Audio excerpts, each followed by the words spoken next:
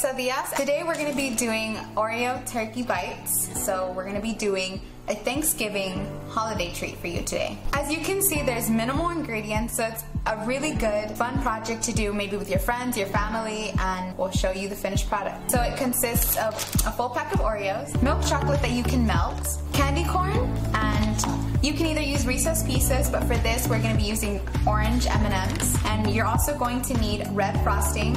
So let's get to making our holiday treats. So the first step is we're going to get a full package of Oreos and crush them in a food processor. We're going to be using a Ninja Bullet for this. So we're going to put our Oreos into this bowl until it's full all the way, and then we'll later add in the cream cheese. Once we have all of our crushed Oreos, we're going to add in a pack of cream cheese, and then we're just going to mix them until they're well combined. So we're just going to add in the whole pack into the Oreo crumbs, and make sure the cream cheese is softened. It'll help a lot more when you're trying to mix.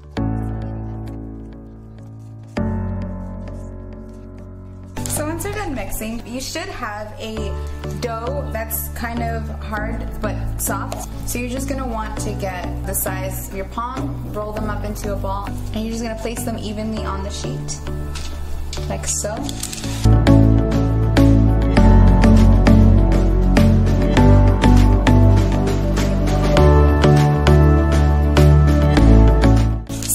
We have all the balls rolled out onto your pan. What you're going to want to do is put them in the freezer for 2 hours and let them chill. We'll come back to them.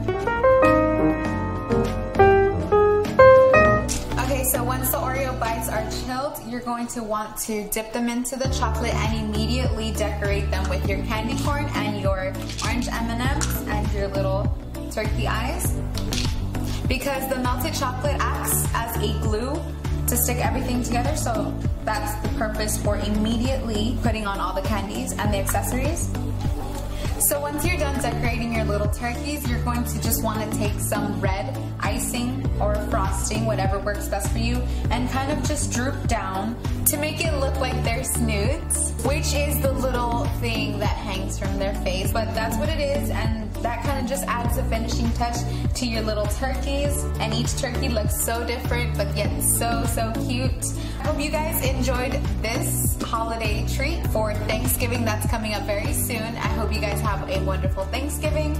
Make sure to tune in next time for our Christmas themed holiday treat that I'm going to be teaching you all. It's going to be a surprise and I'm very excited. See you soon. Merry Christmas.